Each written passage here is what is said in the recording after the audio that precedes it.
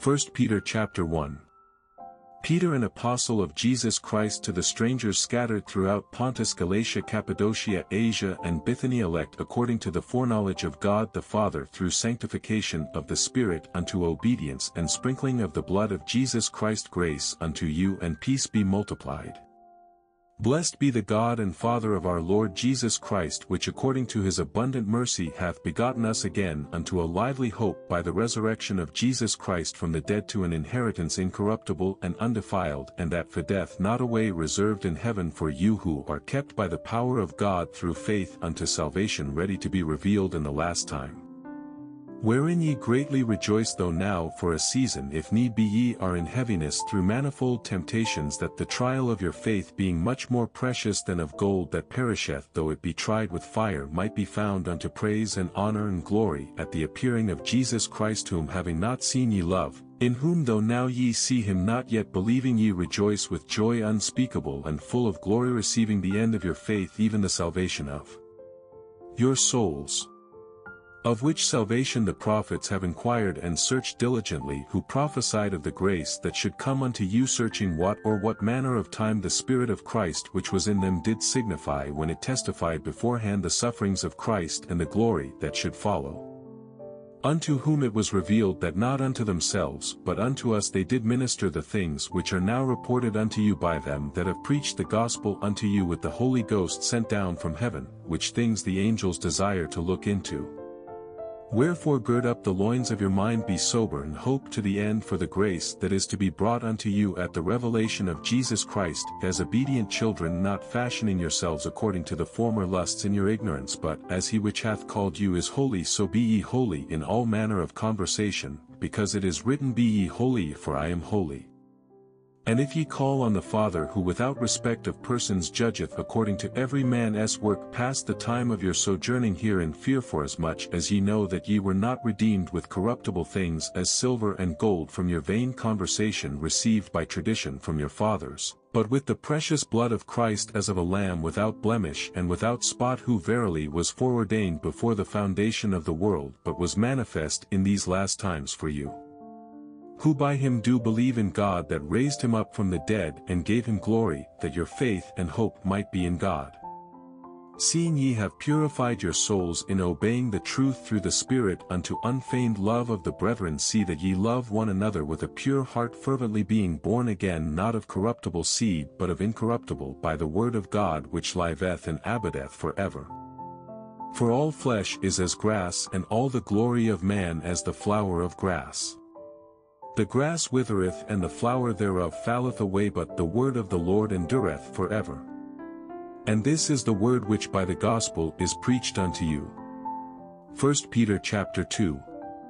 Wherefore, laying aside all malice and all guile and hypocrisies and envies and all evil speakings, as newborn babes desire the sincere milk of the word, that ye may grow thereby, if so be ye have tasted that the Lord is gracious. To whom coming as unto a living stone, disallowed indeed of men, but chosen of God and precious, ye also as lively stones are built up a spiritual house and holy priesthood, to offer up spiritual sacrifices acceptable to God by Jesus Christ. Wherefore also it is contained in the Scripture, Behold, I lay in Sion a chief cornerstone, elect, precious, and he that believeth on him shall not be confounded. Unto you therefore which believe he is precious, but unto them which be disobedient the stone which the builders disallowed, the same is made the head of the corner, and a stone of stumbling and a rock of offense, even to them which stumble at the word, being disobedient, whereunto also they were appointed. But ye are a chosen generation, a royal priesthood, and holy nation, a peculiar people, that ye should shew forth the praises of him who hath called you out of darkness into his marvelous light, which in time past were not a people, but are now the people of God, which had not obtained mercy, but now have obtained mercy. Dearly beloved, I beseech you, as strangers and pilgrims, abstain from fleshly lusts which war against the soul, having your conversation honest among the Gentiles, that whereas they speak against you as evildoers, they may by your good works which they shall behold glorify God in the day of visitation. Submit yourselves to every ordinance of man for the Lord's sake, whether it be to the king as supreme, or unto governors as unto them that are sent by him, for the punishment of evildoers and for the praise of them that do well. For so is the will of God, that with well-doing ye may put to silence the ignorance of foolish men, as free and not using your liberty for a cloak of maliciousness, but as the servants of God. Honor all men. Love the brotherhood. Fear God. Honor the king. Servants, be subject to your masters with all fear, not only to the good and gentle but also to the froward.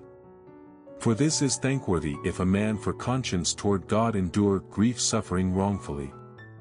For what glory is it if when ye be buffeted for your faults ye shall take it patiently?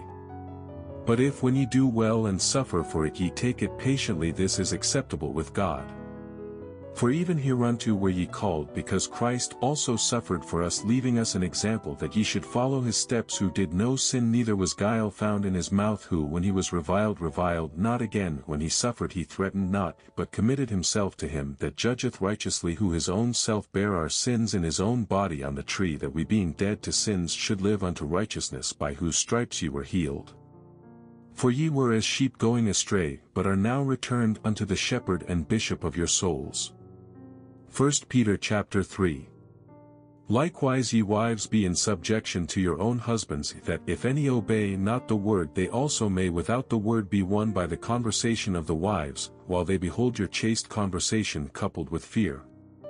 Whose adorning let it not be that outward adorning of plaiting the hair and of wearing of gold or of putting on of apparel, but let it be the hidden man of the heart in that which is not corruptible, even the ornament of a meek and quiet spirit, which is in the sight of God of great price. For after this manner in the old time the holy women also who trusted in God adorned themselves, being in subjection unto their own husbands, even as Sarah obeyed Abraham, calling him Lord, whose daughters ye are, as long as ye do well and are not afraid with any amazement.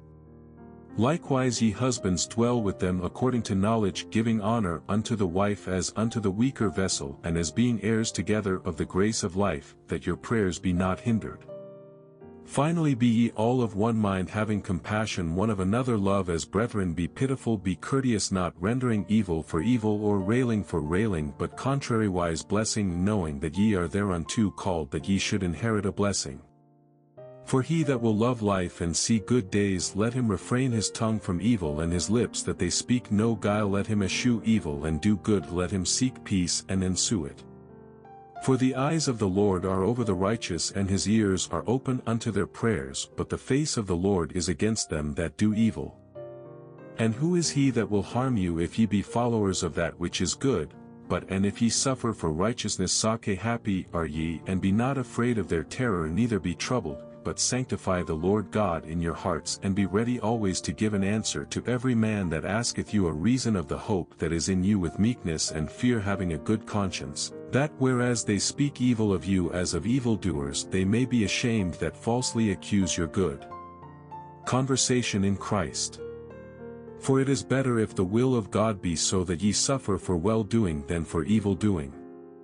For Christ also hath once suffered for sins, the just for the unjust, that he might bring us to God, being put to death in the flesh, but quickened by the Spirit, by which also he went and preached unto the spirits in prison, which sometime were disobedient, when once the long-suffering of God waited in the days of Noah, while the ark was a preparing, wherein few, that is 8 souls, were saved by water.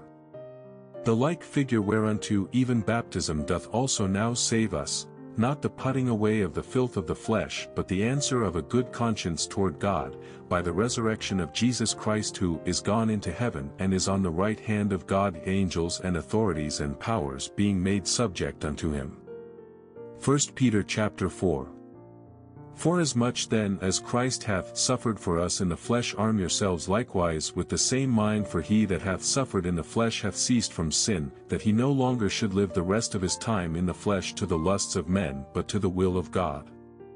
For the time past of our life may suffice us to have wrought the will of the Gentiles, when we walked in lasciviousness, lusts, excess of wine, revellings, banquetings, and abominable idolatries, wherein they think it strange that ye run not with them to the same excess of riot, speaking evil of you, who shall give account to him that is ready to judge the quick and the dead.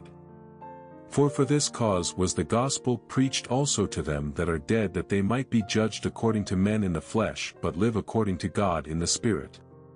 But the end of all things is at hand, be ye therefore sober, and watch unto prayer. And above all things have fervent charity among yourselves, for charity shall cover the multitude of sins. Use hospitality one to another without grudging. As every man hath received the gift, even so minister the same one to another as good stewards of the manifold grace of God. If any man speak, let him speak as the oracles of God. If any man minister, let him do it as of the ability which God giveth, that God in all things may be glorified through Jesus Christ, to whom be praise and dominion for ever and ever. Amen.